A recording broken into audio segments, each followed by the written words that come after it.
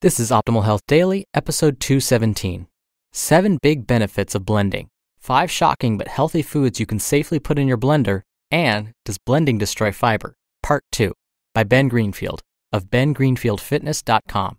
And I'm Dr. Neil, reading you some of the most popular health and fitness blogs out there, with permission from the authors, of course. Now, as a reminder, today is a continuation from yesterday. I started reading this article in Monday's episode, but it's on the longer side, so I'm finishing it up today. If you're new here or just bouncing around, definitely check out episode 216. That's episode 216 first. Otherwise, this won't make a lot of sense. So with that, let's hear part 2 of the post and continue optimizing your life. 7 big benefits of blending, 5 shocking but healthy foods you can safely put in your blender, and does blending destroy fiber? Part 2 by Ben Greenfield of bengreenfieldfitness.com. 5 shocking but healthy foods you can safely put in your blender and your body. Continued. 3. Broccoli stems. If you want more broccoli for your buck, then don't throw away those stems. Broccoli stems have a fantastic, mild sweet flavor and are much higher in fiber than the florets, the other green part of the broccoli.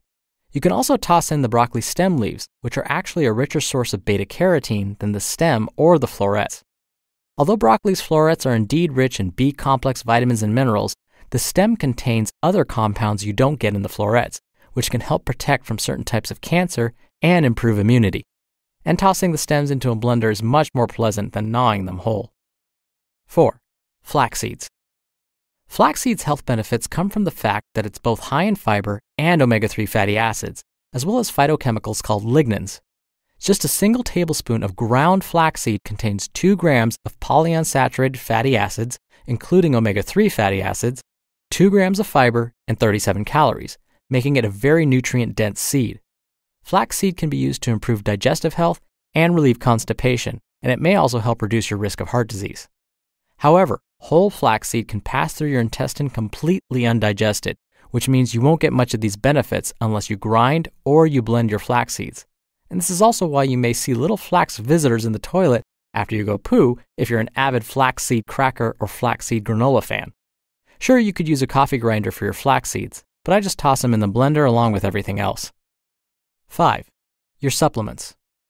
I take Capraflex when I'm in any hard training phase, but will often throw in 5 to 10 tablets, sometimes along with a handful of amino acid tablets, into my blender to ensure I recover with lightning speed and get a hefty dose of muscle and bone healing action first thing in the morning. But doesn't blending damage fiber?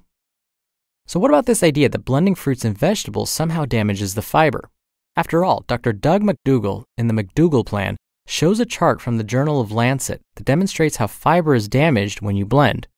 In this instance, when an apple is blended, it causes the blood sugar and insulin response to that apple to rapidly rise, higher than if the apple had been eaten whole, and then the body experiences a roller coaster ride from top to lower levels. This happened to an even greater extent when the apple was juiced. The blood sugar response is an easy fix. Like I mentioned earlier, chew your smoothie, and for heaven's sake, don't make fruit smoothies. I personally consider fruit to be nature's dessert, and consume the equivalent of 1 piece of fresh, raw fruit about once every 2 days, typically in the form of a slightly unripe pear or banana tossed into my smoothie. Regarding the damage to the fiber, the fact is that you actually want to damage the fiber. Between your teeth and the acid in your stomach, there's quite a bit of fiber damage happening when you consume fruits and vegetables, and the use of a blender is simply initiating that process by pre-digesting some of your food for you. The primary difference between a human cell and a plant cell is that rather than just having a permeable membrane, a plant has a protective cell wall outside its membrane, and that wall is made of cellulose. Cellulose is basically a chain of glucose molecules linked together in a tough and rigid wire mesh pattern. It's what stiffens the stems of plants and helps leaves to spread out and face the sun.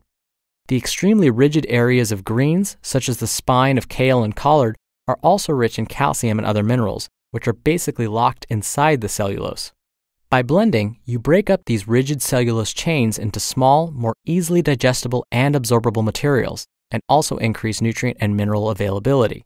This is why my favorite button to push on the Omni blender is the big 60 button.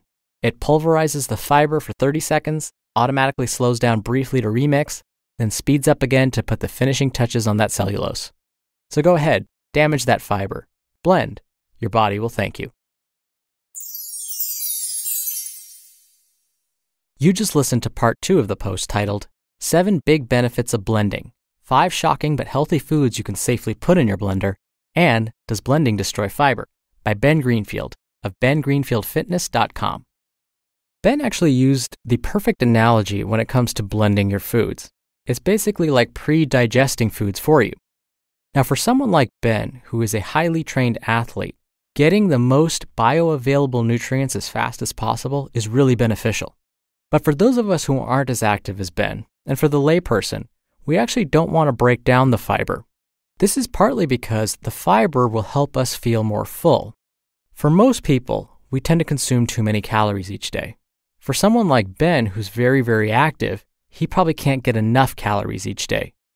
And so if we blend our foods and we get rid of or break down some of that fiber, we're actually going to feel hungry sooner. If you feel hungry sooner, you're going to want to eat again, and that means more calories you're consuming, calories that may not be necessary for you. So when I'm working with patients or clients, I actually want them to consume their foods in the most whole form as possible so that they can get that extra fiber in their diets. When we study the average American, what we're finding is the average adult will only get about 12 grams of fiber per day. The recommendation is actually to get about 25 grams of fiber per day. So we're getting about half of what we really should. And so this is why when I'm working with non-athletes especially, I don't want to encourage them to start to try and break down the fiber in their foods. I want their bodies to go through that because it's going to make them feel full longer.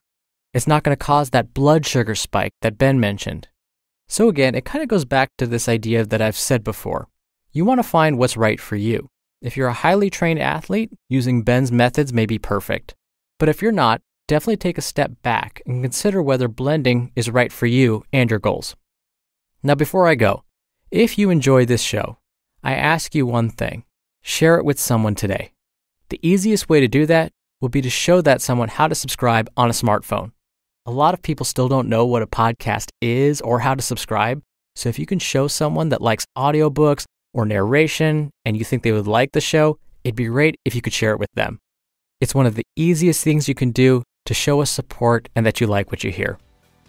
All right, that'll do it for today. I'll be back tomorrow with a post from JC Dean, so definitely come back for that, where your optimal life awaits. Hello, Life Optimizer. This is Justin Malik, creator and producer of this show and Optimal Living Daily, the brother podcast of this one. Literally, I'm Dr. Neil's brother. If you like the format of this show, you'll love Optimal Living Daily too, where I also read to you from blogs, but cover other topics like personal development, finance, and minimalism from bloggers like Derek Sivers, The Minimalists, Zen Habits, and many more. So for more amazing content read to you for free, come subscribe to Optimal Living Daily too, and together we'll optimize your life.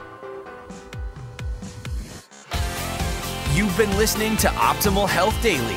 Be sure to hit the subscribe button to stay up to date on each new episode, and head to oldpodcast.com. That's oldpodcast.com for a free gift, as well as more actionable tips and resources to help you maximize your potential. Thanks for joining us, and remember, your optimal life awaits.